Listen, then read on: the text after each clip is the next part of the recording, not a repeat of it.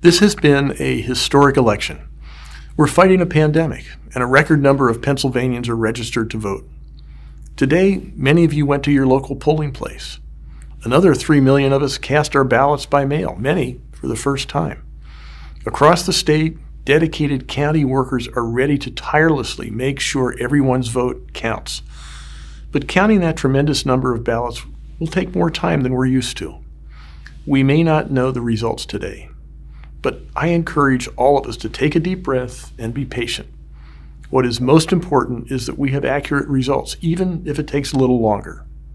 I want to thank the millions of Pennsylvanians who voted in this election. Just like in 1776, our nation is calling on us to help set the course for the future. Pennsylvania has met that challenge time and time again, and we will now.